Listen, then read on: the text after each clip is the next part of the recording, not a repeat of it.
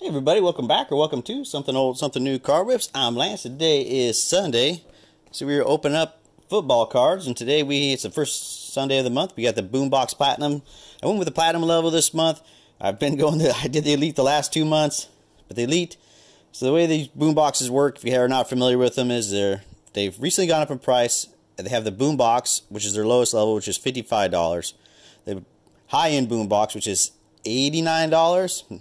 And then they have the Platinum, which is $139. And they also have the Elite, which is like $259. So it's quite a big step up from the Elite from the Platinum to the Elite. And I didn't really feel like the packs are worth it in the Elite. I mean, there were some nice packs. I just personally didn't feel it was worth it because I'm not a big Contenders fan. I mean, there's some awesome odds in there. They have a Contenders pack, which is 1 out of, every pack has a hit. They had Chronicles in the Elite, which is 1 out of every 2 packs. And then they have Score, which is a 40% chance of pulling an auto out of one of their packs. So it's definitely some good stuff in there, but I went with a Platinum level. I think this has some good stuff in there too. It's got some, well, we'll just get into it and see what we can find. Hope everybody's had a great weekend so far, and your weekend continues to be awesome. Recent news. So Aaron Rodgers is still a Packer. We'll see how that works out this week with OTAs, and then Julio Jones is now a Titan. Got traded this morning. We'll see, though. He had a hamstring injury all last year, so we'll see if he passes his physical, if that gets all finalized. Just tells you something about what the NFL players think about Tannehill, though. I was surprised that he was talking about wanting to go to a big-arm quarterback, and he ended up going to Ryan Tannehill. How high Tannehill's climbed in the last few years. So here we go. June's Platinum Football Boombox. We get 2021 Score, 2021 Legacy, 2020 Mosaic. That was probably the big reason I bought this, because I really like Mosaic. T-Mall Elite. I haven't never opened up T-Mall Elite, so that's kind of cool. And then they have this Breeze ticket promo for the helmet.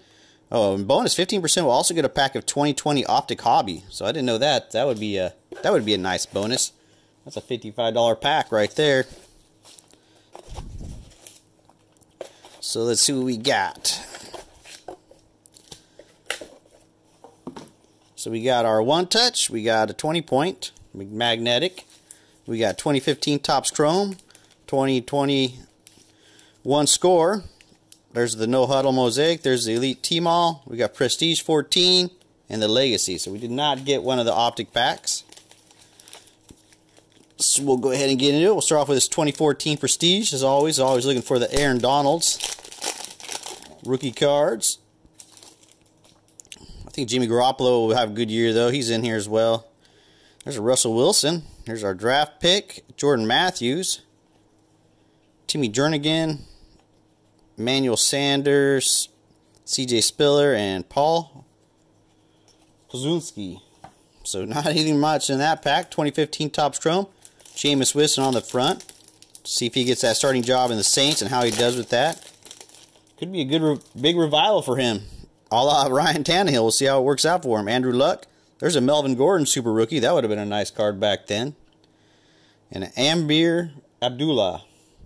Still a really sweet looking card. Throwback to, what, 89 design? Yep, 89.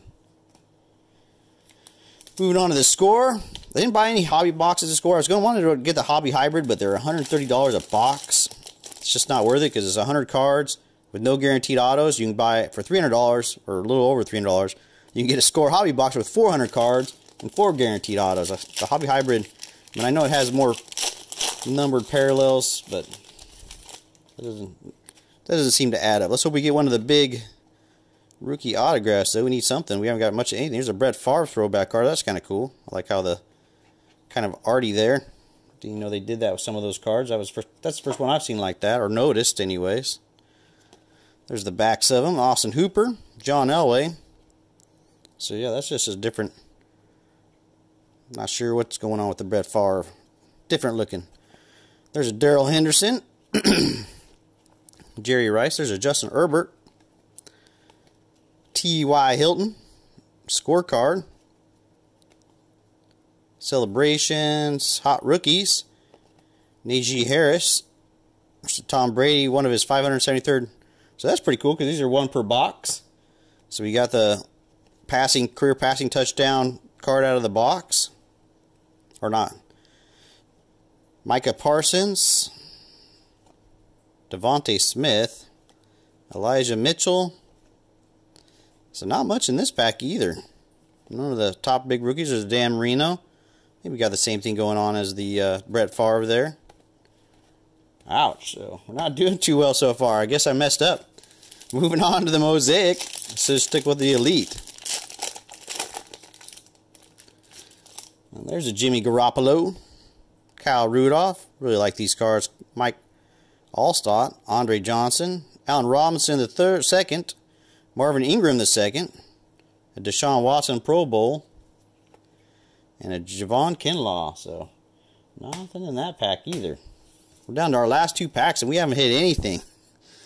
Sometimes it works out that way though. We've had some pretty good luck with the Boombox Football Edition.